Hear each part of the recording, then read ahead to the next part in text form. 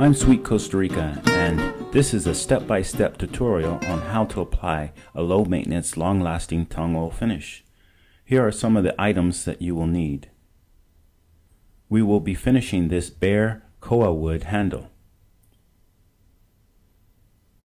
The paint stripper I use is called soy gel. It is non-toxic and removes paint, oil, urethanes, enamel, latex, etc. Please cover the entire wood. After the wood is dry, sand with 100 grit and 220 grit sandpaper. This removes any leftover oil or dark spots. Give the wood a good washing with denatured alcohol. Let that dry. Step 1. Sealing. You'll want to seal the wood to keep moisture out. Mix a light 3-to-1 formula to get the oil deep into the wood. Use a washcloth or a paintbrush. Allow to dry 1 day. Step 2. Filling. Filling makes your wood less rough and porous. Cut 1 inch to 2 inch squares out of 220 grit wet or dry sandpaper. Make a slurry and wipe it off. Step 3. Finishing.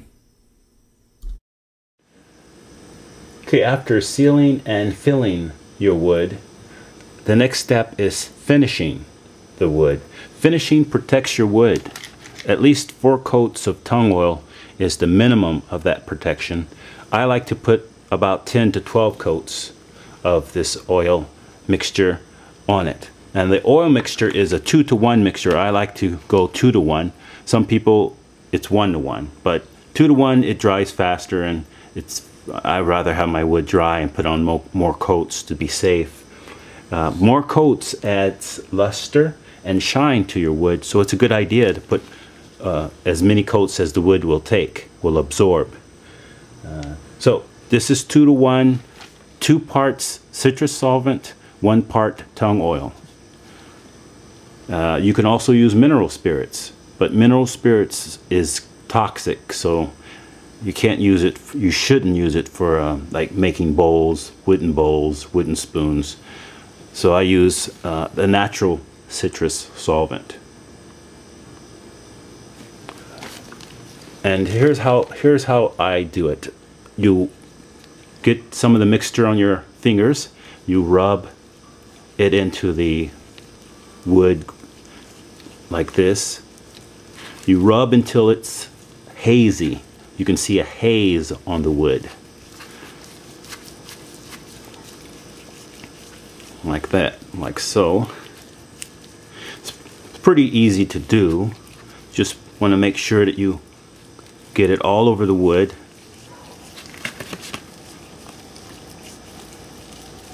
And this is the first coat that I'm putting on, and I plan to put on 10 coats for that maximum protection with this wood here. Okay, it's a little bit hazy. I don't know if you can tell.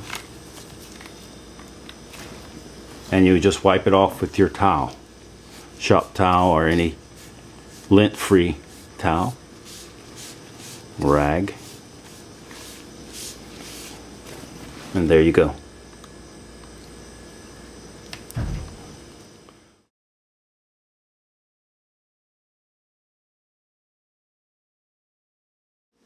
I started this tung oil project around May 1st, May 2nd, and I applied 12 coats of this tung oil finish here. I waited 24 hours between each coat, so it took about 30 days to complete 12 coats. And it came out pretty well. With tung oil though, you have to wait 30 days for it to cure. So in total it took 60 days. That can be too long for some folks, but for me I can wait because you're getting a tough, durable finish with tung oil. It really brings out this Hawaiian koa wood's beauty. See the grain structure, the lines.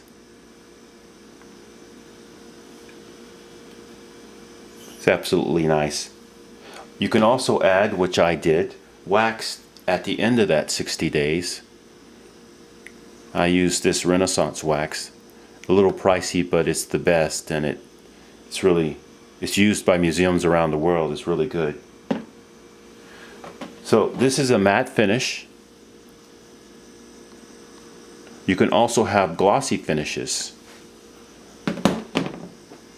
It depends on how many coats you add to your wood. Here's a 3-year-old cane, 3-year-old finished cane. 3 years I applied 100% pure tung oil. I topped it off. The last 2 coats I used a Formablis. Hopefully I'm pronouncing that correctly. Formablis oil, tung oil. Just to add that kick to it, to get that glossy look. This is a oak cane. A hickory cane, I also added tung oil to. This is a hickory cane, a hickory branch cane. Yeah, for me, nothing beats tung oil.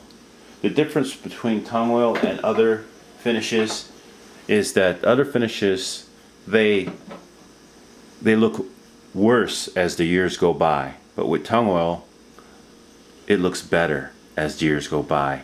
It actually increases the beauty of the wood.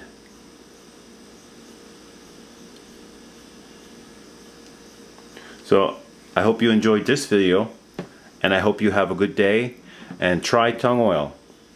I don't think you'll regret it.